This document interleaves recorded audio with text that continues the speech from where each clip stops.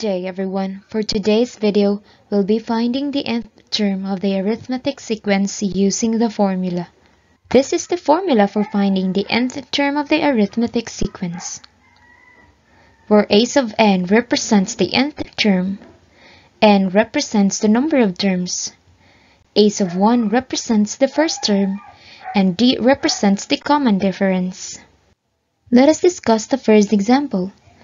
Find the 15th term of the arithmetic sequence 18, 22, 26, 30, 34, and so on. First, you have to understand the problem, what is given and what is being asked.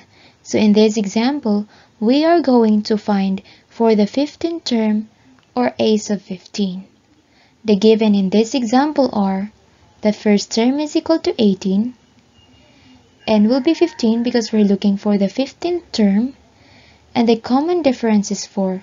To get the common difference, we just have to subtract any consecutive terms of the given sequence. We can now solve for a sub 15. We use the formula for finding the nth term of the arithmetic sequence, then substitute the values from the given. Next is to simplify the equation by subtracting the numbers in the parentheses. That is, 15 minus 1 times 4 is equal to 56. And then we add 56 and 18. There we have the final answer of 74.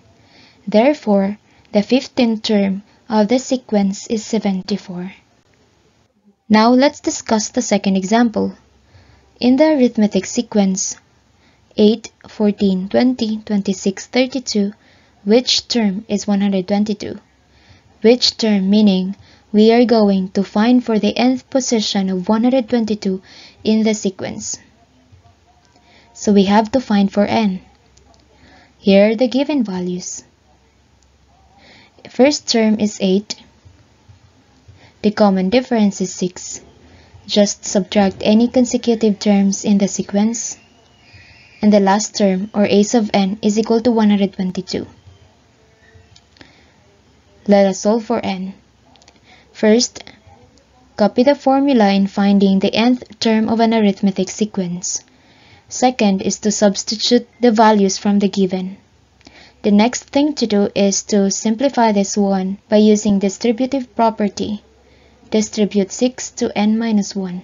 There we have the answer of 122 is equal to 8 plus 6n minus 6. Okay, no more space, so let's rewrite this. Next, we combine like terms by transposing these whole numbers to the left side of the equation. So we have 122 plus 6 minus 8 is equal to 6n. Then we simplify this one. We have 120 is equal to 6n.